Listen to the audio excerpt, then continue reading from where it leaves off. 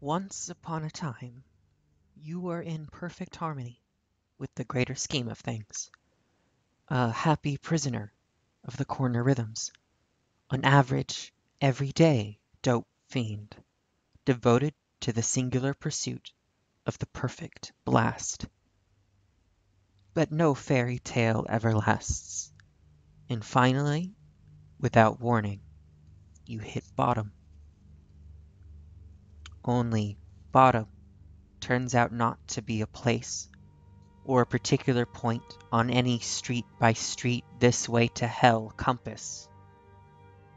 It is, instead, the gradual yet inescapable feeling of horror that leads any drug addict to the most gut-wrenching, agonizing moment of revelation. You are stunned. You have a right to be. Truth be told, you didn't know you were heading this way. You certainly didn't see the signs, nothing that might have told you to ease up a bit. For years, you've been about the business of obliterating yourself. Now, without any justification whatsoever, you're suffering through a prolonged bout of self-awareness. When the initial shock passes, you try that which has always worked best: denial. But even as you drag your ass out to a corner for the day's jumpstart, the back of your mind holds to a sickening fear that no chemical concoction can rid you of this feeling, this strange sense that you've reached an end. A half hour later, while those around you are deep in the throes of the latest spider bag offering, you sit there in the back of the shooting gallery like an old radio with a slow leak, helpless as your high seeps out. The bottom is the fiend's worst case scenario. Worse than any back alley beating. Worse than standing shackled in front of a surly district turnkey while some fresh out of the academy roller strings your 5 vials into some kind of kingpin charge.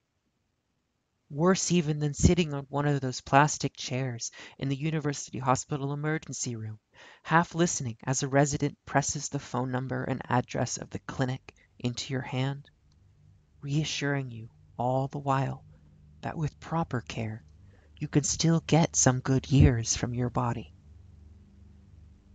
As a soldier, you learned long ago to deal with the stuff of beatings and arrests. A ruined liver, endocarditis, the bug, these were the givens, the acceptable hazards on the road to oblivion. In the end, you reckoned such setbacks, if you reckoned anything at all, as fresh and viable reasons to keep faith with Rule 1 and get the blast. Fuck it, you learned to yourself, no one's perfect. No one lives forever. But the bottom is a different dimension entirely. A state of mind with a texture unlike anything you've ever encountered. It's beyond the horror of the snake, beyond even those strange junkie dreams, those recurring nightmares of physical need in which you land in your favorite needle palace, mix the powder and water, and no matter how many matches you fire, the shit just won't cook up. It's beyond the worst tricks and lies, beyond those times when some smarter or hungrier player runs a game, or switches a spike, and what you get for your effort is a sprinkle of water.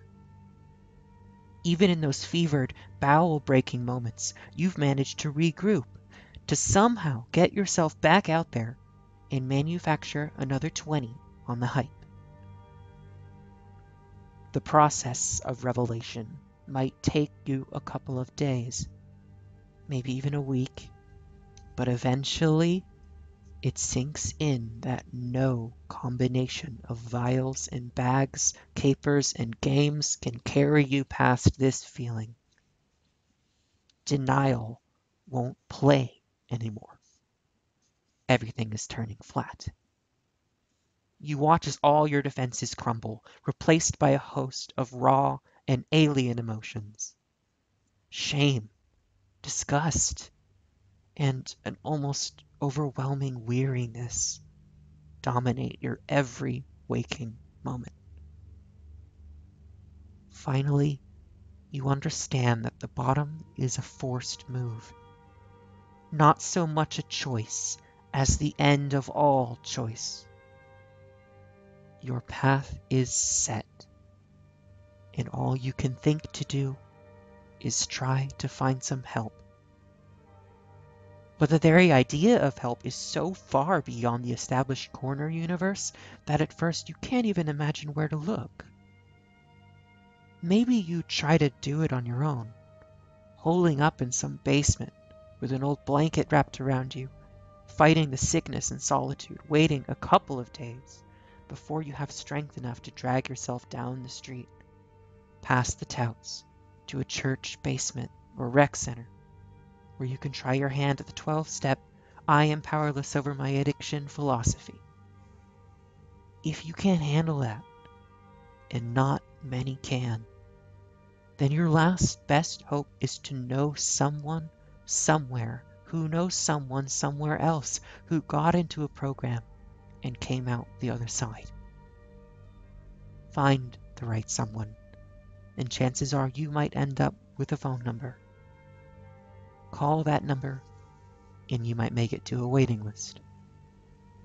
Endure the wait, and after a month, or 2, or 4, you might be rewarded with a bed of your own, a clonidine patch, some Motrin or Tylenol, and a physician's assistant or nurse's aide to watch over you in your misery. You're in treatment, and the bottom has brought you here. Without that down in the hole grounding that takes the joy out of the strongest file, you would not have gotten this far. But as days pass in the detox center, you begin to see it as more than the bottom. Having given yourself over to something external from and opposed to the corner itself, you believe it's fair to take some credit for having attempted this journey. For you, a weary soldier, treatment seems a choice. You chose. Looking back, you want to believe this. Those with their hands at the throttle, the politicians and commentators, the cops and lawyers and social theorists, pretty much believe the same thing. They, too, feel as though they've chosen, when in fact their crusade has simply grounded on a bottom all its own. After declaring the prohibition, after mobilizing, after filling prisons and rewriting laws and spending billions, those responsible for waging war on the American culture of drugs have come to the same belated conclusion, albeit after a quarter century of denial, as any dope fiend who gives up the fight. 25 years ago, the road taken was that of drug task forces, in kingpin statutes, in international interdiction. The dollars went to drug enforcement agents and prosecutors in prisons. When the dollars weren't enough, the laws were changed to make the dollars do more. Mandatory minimums, civil forfeitures, the degradation of the Fourth Amendment. These became the new weapons. For a quarter century, the drug warriors have ratcheted up the conflict, always with the promise that a little more effort, a little more pressure, can't help but have the necessary impact. Their Old Testament approach has been singular, focused, specific. It's a fine old American strategy. Stick first, carrot later. Now, with the end game at hand, the numbers in cities like Baltimore are too hopeless. The open-air drug market's too numerous to justify the stick. Now, with the drug culture fully entrenched, the average Baltimore police commander has learned enough to argue that while all the arrests and sweeps and seizures can't win the war, they nonetheless have a purpose. No longer does law enforcement pursue street-level drug sellers and users merely to punish them. The stat game has become a means to drive lawbreakers toward treatment. Still and always, it's the stick first. But now at least the drug war has a carrot as well. Talk nowadays with any police professional or prosecutor in a city with a significant drug-involved population, and what comes back is likely to be an admission 25 years too late that our society cannot merely arrest its way out of the problem. Talk to those who have invested their careers in the drug war, and they'll respond with an argument not for change, but for something that amounts to a redefinition of the status quo. By this new reckoning, the criminal pursuit of those along Fayette Street is now more essential than ever, because the pursuit attacks demand and drives users toward drug treatment.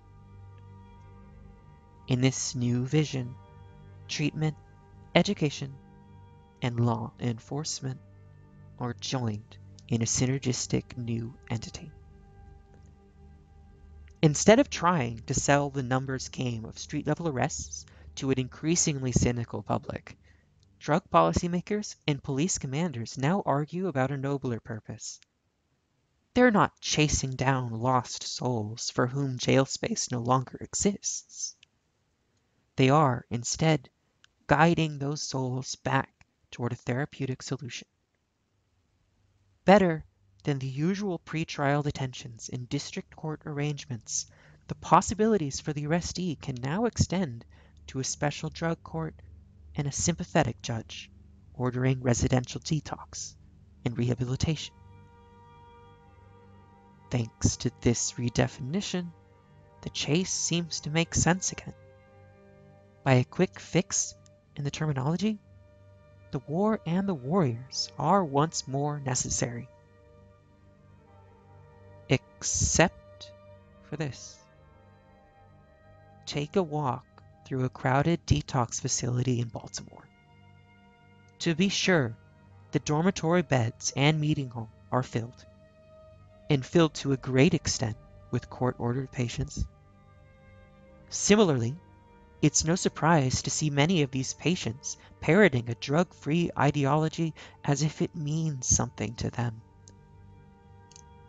Yet, when the surface is scratched, it becomes entirely apparent that there is no real connection between stick and carrot. Those who are here because a judge ordered them here, those who have been given a choice of either 5 years with the Department of Corrections or full compliance with a program of drug counseling and rehabilitation, are merely taking up beds, biding time, and looking for any chance to slip free. No court order can override the corner rules if a person is about the corner. No judge can tell a man to change his most basic desire if the man himself sees no cause for change.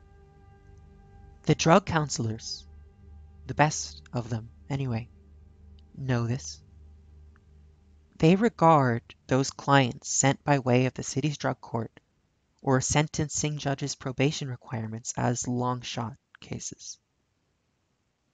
A few might actually respond to the new regime of counseling and group therapy in Narcotics Anonymous Confessional. But in those instances, the court referral cases change because they are ready to change, not because society wills it. As for the rest, they play at recovery until the probation requirements are fulfilled or until the hunger is too much. Then it's out the front door and down to the nearest corner. So the court-ordered pretenders soon fall away, leaving only those who arrive at this opportunity and then cling to it by their own act of will. These people don't seek change because drugs are unlawful or prohibited or subject to the condemnation of others. Redemption, for them, is essential because they have seen and felt and tasted bottom. For too many years, they have been dismantling their lives one blast at a time, shedding friends and relatives and ultimately themselves. Now, by their own volition, they are returning to ask for the alternative. And what exactly is the alternative? On the high end, perhaps, where Blue Cross Blue Shield still pays all the deductible drug treatment, might resemble a comprehensive, carefully structured program for reintegrating vulnerable, dependent personalities into the community. In places where real money is spent, a great deal of therapy is usually assured. But the public drug treatment effort, when it's available at all, isn't the full tilt Betty Ford is my salvation kind of detox. It's mostly outpatient treatment. Or, for the more fortunate, it's 3 or 5 or maybe even 28 days of in-house treatment, followed by some group therapy. In the NA Creed, repeated 3 or 4 times a day until it becomes rote. For those who emerge from the inner city corners, nothing is there to help them after the first few moments of stability. And no one will suggest that a used-to-be dope fiend from West Baltimore is any more welcome in the other America than he was before he fired that first blast.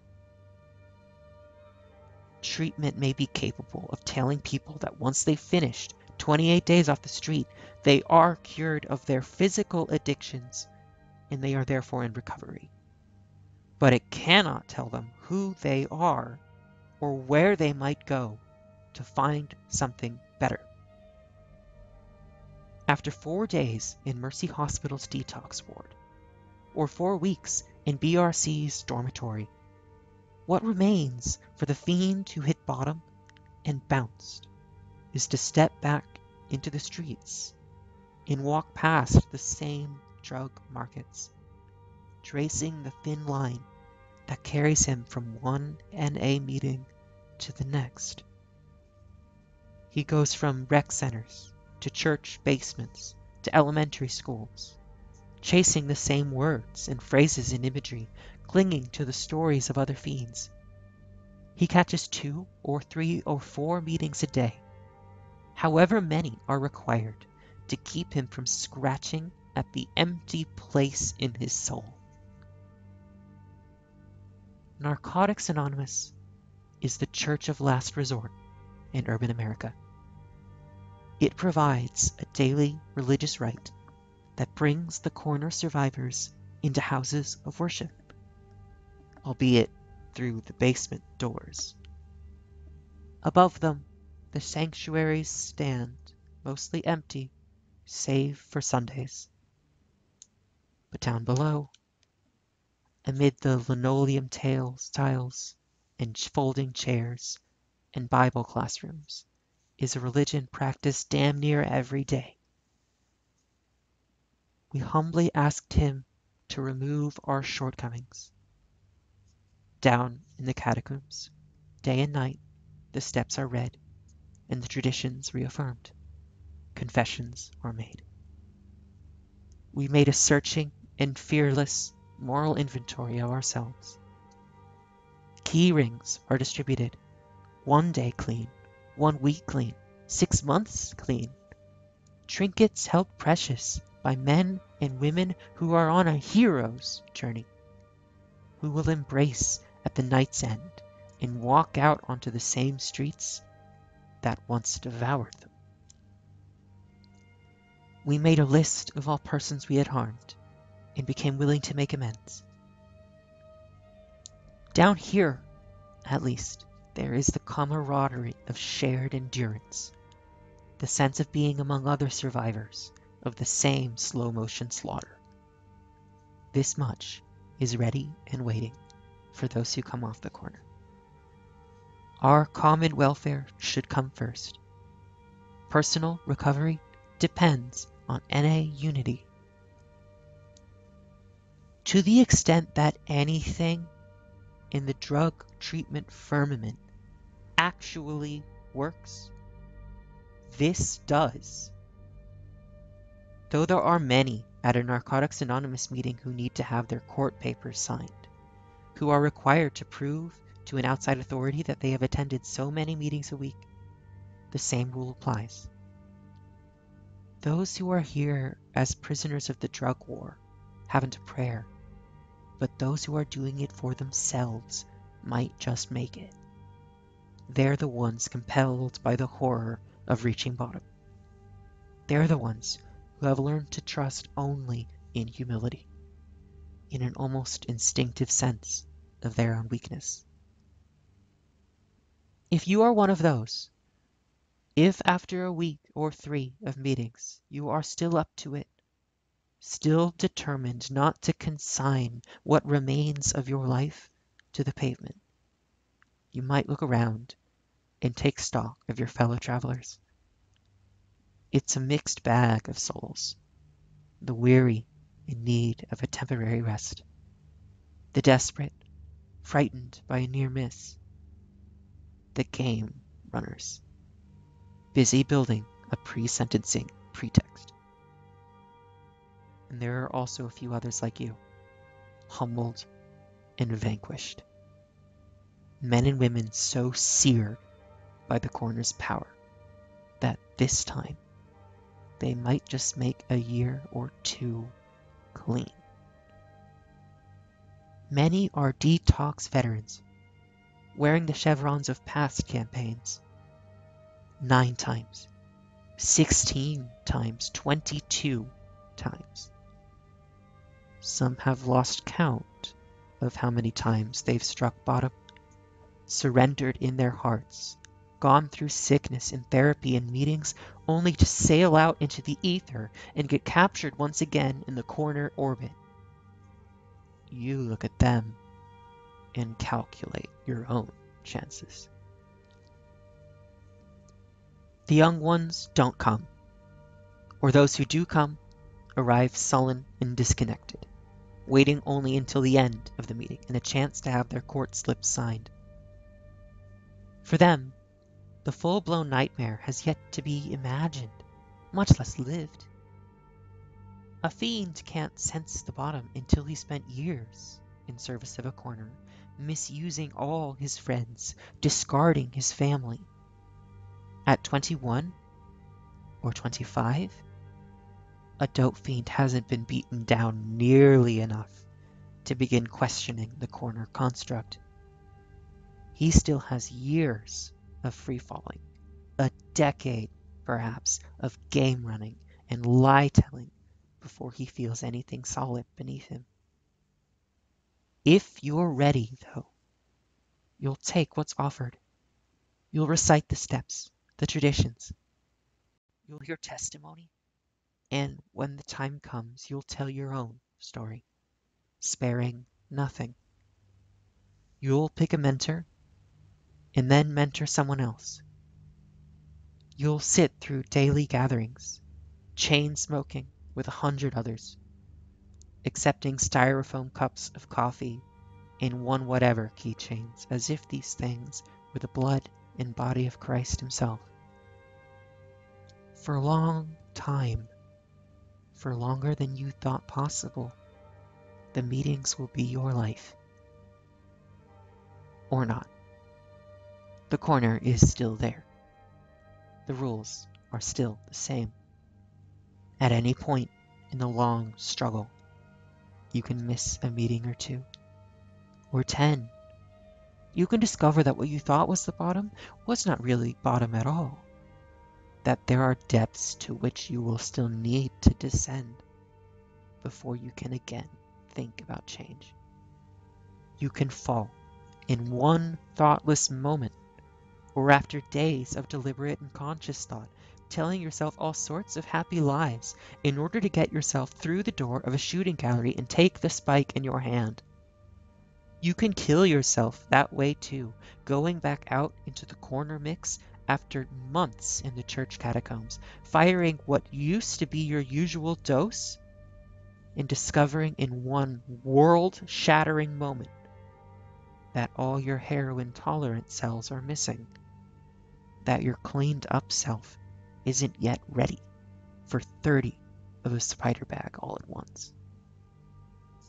Or you can slouch forward, plugging away from one meeting to the next, until you finally reach that pivotal point where your strength comes as a surprise, where you can tell yourself that your desire to stay clean is equal or better of your hunger. Only then, when you are at last ready to look past a life of meetings, do you come to the next chasm. What, you finally ask yourself, do I do now?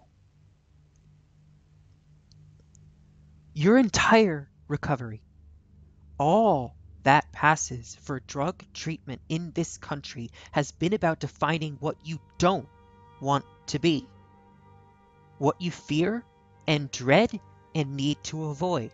You were a drug addict. You are now a recovering addict. Beyond that, you have no idea what to say about your life. Because even if your bottom was real, and even if you've managed to heed its warning and stay clean, what remains for a 35 or 40-year-old survivor for whom the corner world has been home? You've lived by manipulation, by ignoring your pain and the pain of others, by invoking the dope fiend move as the solution to every problem. Now, all of that must be abandoned at the threshold of some other, barely imagined way of living.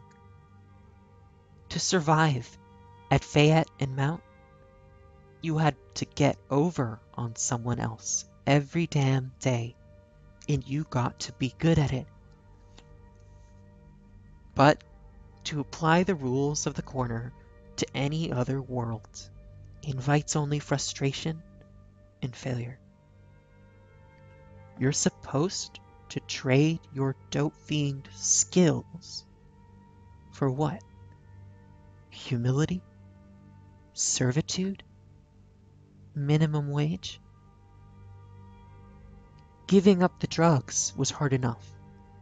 Giving up the hustle is harder still. And if you do manage it, all you've done is come to the end of the beginning. What's left is the closest thing to impossible. Having put the drugs away and turned your back on the corner, you are left to face life. And this is the part of the journey no one mentions when they theorize about drug treatment or recovery or rehabilitation. You weren't really running to the vials, at least not in the beginning. You were running away from the very same life that you are now challenged to discover and examine. After years in the fog, you are back where you started. Older, perhaps wiser, but still tangled up in the remnants of what had been an unfulfilled existence. Your body is clean, your mind is clear, but none of that is much help when the pieces of a broken life are dumped on the table in front of you. Yes, indeed, you had some problems. There they are, still awaiting your considered attention. The people with the sticks and the carrots The ones who used to talk arrest stats and now talk treatment. They don't know quite what to say to you about any of that. They know what they don't want you to do. They don't want you to take drugs, or sling vials, or break into parked cars and rip out the radios. They don't want you to rob people, or shoot people, or hijack their luxury sedans when they stop for gas. They don't want dope fiends. And in an abstract way, they've shown their commitment by spending billions to stop you from being a dope fiend. Beyond that, they have nothing much to say. So welcome back to a culture that still hasn't found a use for you and your kind. This is America, where the West Baltimores exist in social and political isolation, where a good 10% of the population is no longer required by the economic engine, where there will always be those for whom not only a modicum of material success, but relevance is unlikely. You were born for Fayette and Mount. You went there, and at this point the only surprise is that you survived long enough to want something more. If you went back there now, a last visit perhaps, if you walked 20 blocks due west from the city's downtown to Mount Street and found the sage idiot manning his post, then you could state your case. I've been a dope fiend, you say. I'm tired, you'd say. I'm trying to stop, you'd say. And the sage idiot on the corner would surely look at you and offer a cold question that points very close to the truth. Why? And damned if you could answer.